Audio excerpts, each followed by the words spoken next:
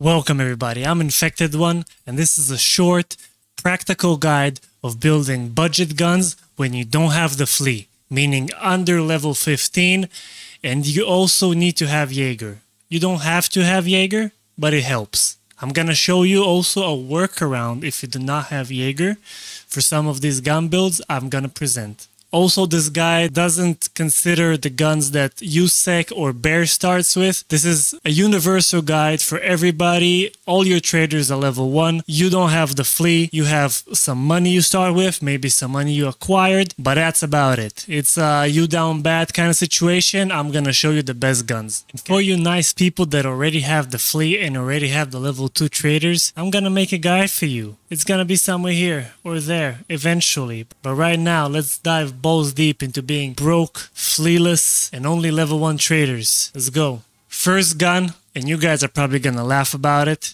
but you really shouldn't. It's got the title of the meme gun, but nothing is memey about it. If you're kinda down bad, you wanna go with the Kedr. I know, you wanna go with the Kedr. I'm gonna show you and explain why. Okay, you're gonna buy the Kedr. There's the more expensive version, which is the clean. The only difference is it has like 100 more RPM. We don't care about that. It won't matter. Okay, you might think that this gun is not the best, pen is kinda lousy, and you'll be totally right. But we're working with what we have right now, which is no money, no Flea, and lousy traders. So anyway, the bullet I'm suggesting everybody to use is the PPT bullet of 9x18mm. And why I'm suggesting this bullet? First of all, the pen of all these bullets is kind of bad anyways. The damage is decent, but it's not gonna pen. Let's be honest about it. What's good about this one is it gives you -7 recoil. So for a gun that has low recoil as is, -7 recoil is very good. And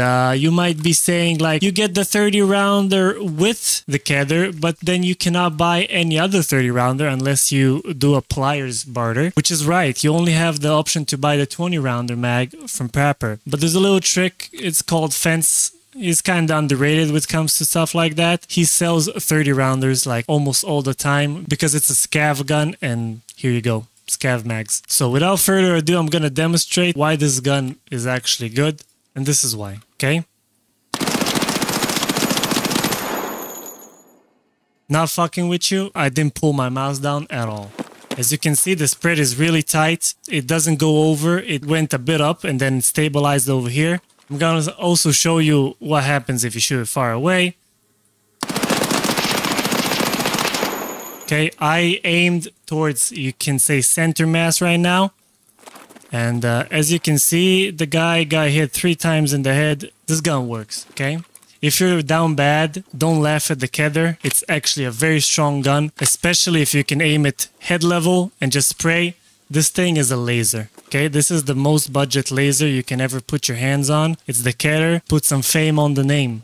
Okay, next up on the list, the PP1901 gun from level 1 BRRR. You buy this gun is a beast. And why it's good? Because you can also buy the 30 rounders straight from the get-go. I'm just gonna buy one just to demonstrate. Okay, what's good about this gun is that you can actually modify it. I'm gonna show you the preset that I'm using. It only requires level 1 traders and a level 1 Jaeger, but the level 1 Jaeger is only for one part. I'm gonna show you this right now. The Saiga 9 muzzle brake compensator, the dust cover with the railing from BRRR 1, the AK-100 handguard from BRRR 1 with the KAC, K-A-C, I don't know how you say it, or you can go with the RK6. It depends what you want. This is +5 ergo and 1% recoil reduction, and this is +7 ergo. I usually would not sacrifice 2 ergo for 1% of recoil, so I usually gonna take the KAC. You can also do the +1 ergo by taking the RP1 charging handle from Skier. Gives you +1 ergonomics. Ergonomics is awesome, we love it. And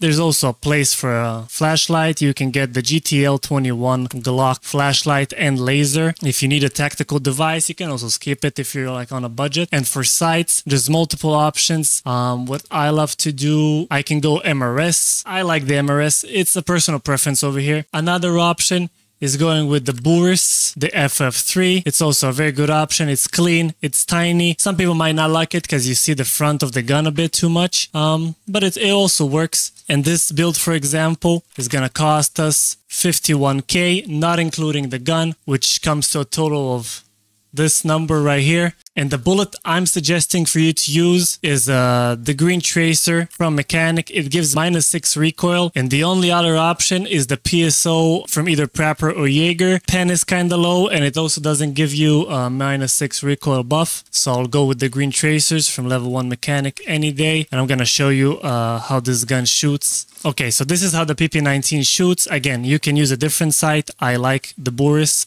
if I don't have any other options. You can also go MRS or whatever you feel comfortable with. This is it. Okay, as you can see, is a bit less stable than the Kedr. It's packing a stronger caliber. You can put a sight on it, and unfortunately, you cannot really put a suppressor on it at level 1 unless you find like a barter item. But other than that, this gun is pretty decent. Okay, the next gun is my personal favorite. I think it's hella underrated, and it's so strong early wipe, or if you're low level compared to what you can get. And it's the VPO-209 that shoots the 3.66 caliber. You can buy it at skier level 1. It costs 28k, and you can make this thing into a beast. I'm gonna show you my preset. Again, you use kind of the same items as on the PP19. It's the saw hand grip. It's the RP1 charging handle. You want to use the Bastion. For that, you need to remove the rear sight, and then you buy the Bastion. It's a level 1 skier item. You buy the AK-100 from Prapor. Again, it's your choice if you want to put the KAC foregrip or the RK6 foregrip. This is a semi-gun. I want ergo. It's also kind of ergo-less, so to speak. So I go with the KAC, just a preference. And what's cool about this gun is that you can actually buy a suppressor for it from the get-go. It's not expensive. From skier level 1, it's the suppressor for the 3.66 caliber. And you can actually use it as a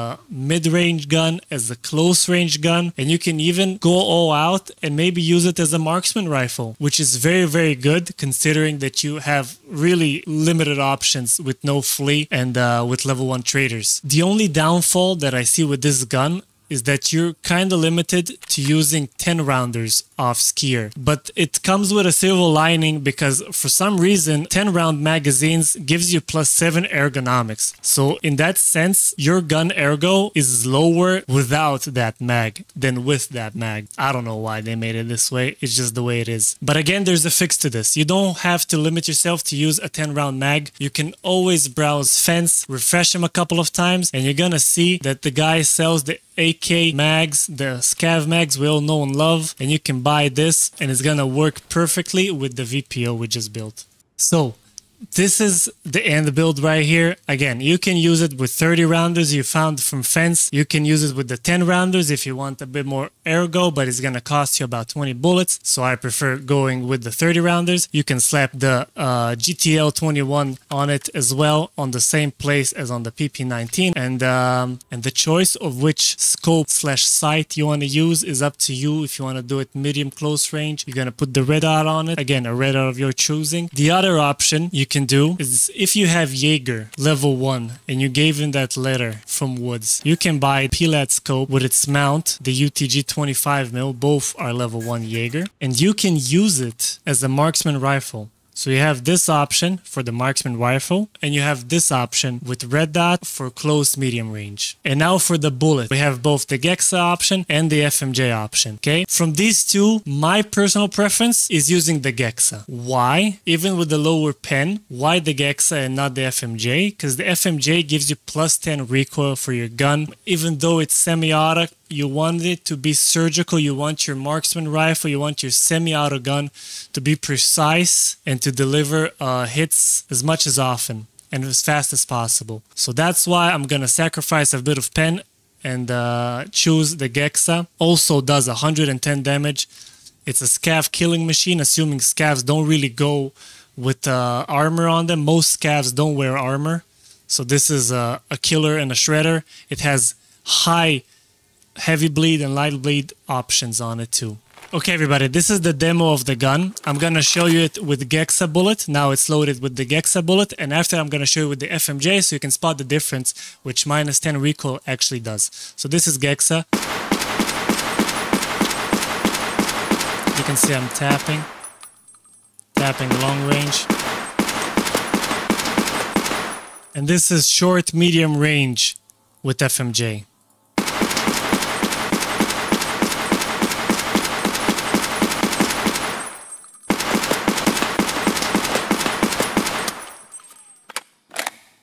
And this is Gexa for long range, mid range.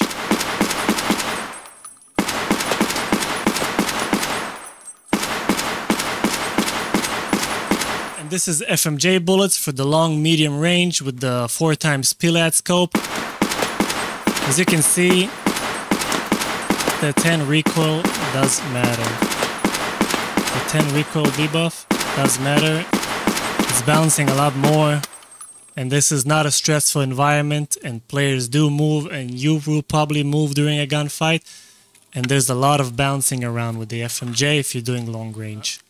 And last but not least, if you want a good bolt-action sniper, not a Mosin or anything like that that can't take a scope early on, you want to use the VPO-209. What's good about this? First of all, it's the only bolt-action rifle that takes a scope when you don't have the Flea. And every trader is level 1. The only other option for a bolt-action rifle you have is the carbine Mosin, and then you need to shoot it with iron sight. That's not really a sniping experience, you know? It's kind of sad even. The second thing is that this is the cheapest gun I've showed on the list. It's cheaper than the Kedr. It's cost only 18.5k rubles, and you only need to buy practically these two, slap it on there, and if you want, you can use the suppressor. You might not use the suppressor. You just have to take the cap off, slap on the suppressor, and this is the suppressor you can buy at level 1 skier without the Flea, and that's why it's so good. You can actually, at under 15 with no Flea and level 1 traders, get a suppressed sniper with a scope. So that was it for the video. These are my gun builds which I recommend